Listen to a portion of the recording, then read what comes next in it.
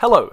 Today I'm going to talk you through the early stages of how football management within Excel works, and also go into a bit of detail what is happening behind the scenes. If you haven't yet seen my announcement or features video, I would suggest you watch that video first. And apologies for the delay in making this tutorial. The community feedback has been really overwhelming. Thank you so much for your support and your patience. You've helped me find a couple of bugs which are now fixed, and we're currently on version 1.3. To start with today, I'm going to run you through the basics of how to get this game onto your PC. Follow the links in the YouTube video straight to my blog and simply click the download button. The file is 6 megabytes, so it shouldn't take you too long at all to download. Once you've got it on your machine, I like to open it, allow macros, and save it down as another version. That way I tend to find that Excel lets it run the formula and macros without any issues. I remind you that all the macros and formula are unlocked and available for you to look at, so if you're worried about anything at all that you're downloading, you can check this out for yourselves before you run it. Alright, let's get into it. For today's walkthrough, I'm going to play with Wigan Athletic in League 1.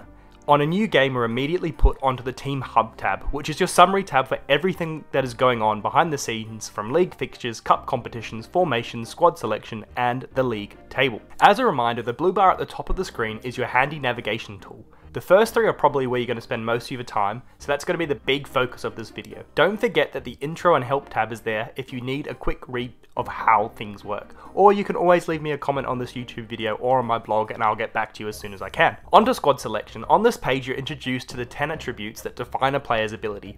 You also get the ranking of these players into key attacking, midfield, and defense positions relative to their teammates. The attack, midfield, and defense outcomes are the key element of this game, and they directly influence the match outcomes when we go through those later. On this screen, the important things to change are the yellow cells and the light pink cells. This is effectively important in maximizing the attack, midfield, and defense outcomes. As I said before, this directly influences your match outcomes and the general success of your team. Knowing the Wigan squad a little bit, I'm going to pick my preferred players in their positions, whilst also keeping in mind maximizing the best players in their best positions on the field. Once I'm happy with my squad, it's very important that I click the set tactic and team choice button, as this is directly saving into memory my team's stats. You can see how this works if I quickly refer you to the team reputation tab, which takes the average of two things. One, the squad selection tactic score that we've just set, and the second being the team's reputation. I've weighed these evenly to take into consideration the behavioural impact that a club's reputation can have on performance, which will change every season depending how they go, as well as having clear inputs of your decisions. Now let's talk training and development. This is the key to every management game, every good management game, and that's developing those wonder kids and homegrown talent. For today, and this example, I'm just going to get all the players working on their weakest skills, which is not something I'd suggest you do. As for an example,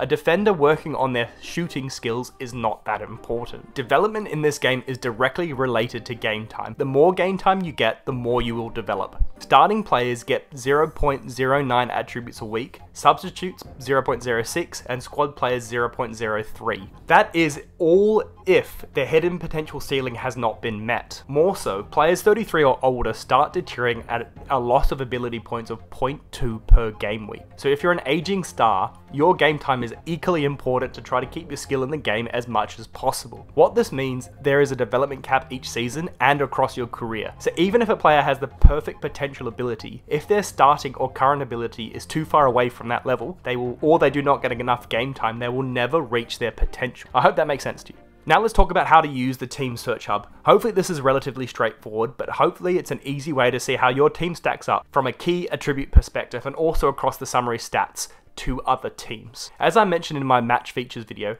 the player search tab is where all the transfers can occur. However, this is in the form of a player swap, where the player's value sold has to equal or exceed the player value bought. Looking at the Wigan squad, the weakest area seems to be attack, so we want to find a player that can help with this. For those not used to Excel, I find the easiest way to do this is to put limitations on my filter. The first one I do is on value, the second is on shooting, and the third is to arrange by speed. In order to get the best bang for buck, I'm also going to get the player with the best current ability, ignoring goalkeeping, that is fast and decent at shooting. Hence, I'm buying Fasayo here to bolster my attack. Don't forget that after you make a transfer, it is important to put them into your squad selection and update your training schedules for them. And as you can see, my attacking score instantly increases by adding this new player. Now let's play some matches, shall we?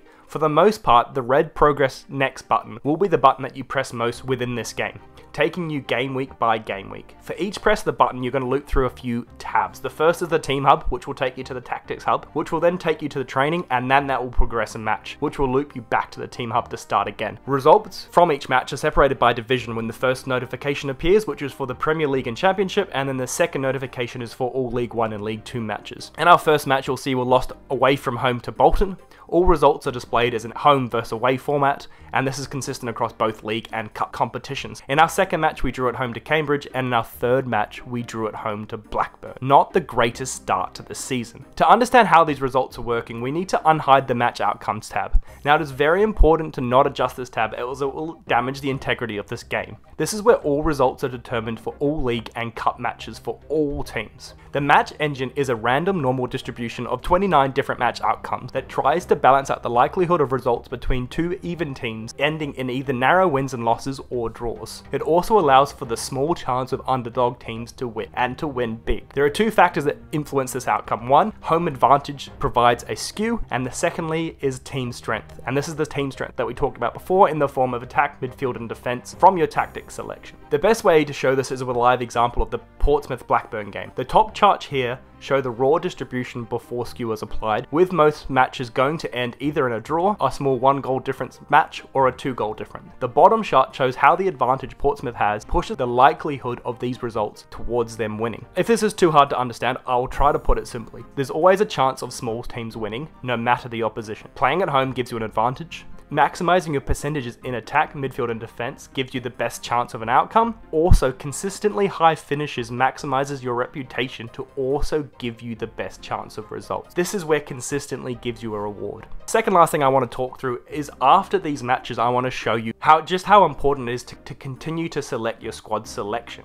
As you can see here, I haven't selected for a few matches, and you can see here that the training and development that our team has gone through each game week actually makes a difference in match strength. So it's really important that you regularly reset your squad and save down into memory your squad selection so you get that updated training benefit week on week. Now, the last thing I want to talk you through here is the end of season feature, where we're going to cheat a little bit and pretend that only playing a few games counts as a full season. At the end of the season, you get the opportunity to release unwanted players from your team. It's important to have spots open to allow up to 3 youth players from joining. Now, this is all going to be determined by how many spots you have, up to a maximum of 3. So for example, if you have 3 open spots, 3 youth players will join. If you only have 2 open spots, 2 youth players will join. If you only have 1 open spot, only 1 player will join, and if you've got no open spot, no players will join. So if you don't have any spots, perhaps think about releasing your worst players. Once we click the end of season buttons, a few things happens in the background. The first, the AI release their 3 worst players across their squads and also welcome in 3 new youth players. This happens across all English teams plus all the non-playable teams across the game. Promotion and relegation will also occur and teams' reputations will be updated. The data from the season that you've just played will also copy into a new tab in a raw form for you to look back at anytime that you want as you continue through the seasons. This includes your team hub info, your fixtures and results, your cup outcomes for the season. New fixtures and cup competitions get drawn, and every player in the database ages up by 1 year. Then your new season begins. As this season that we've just played is a bit broken,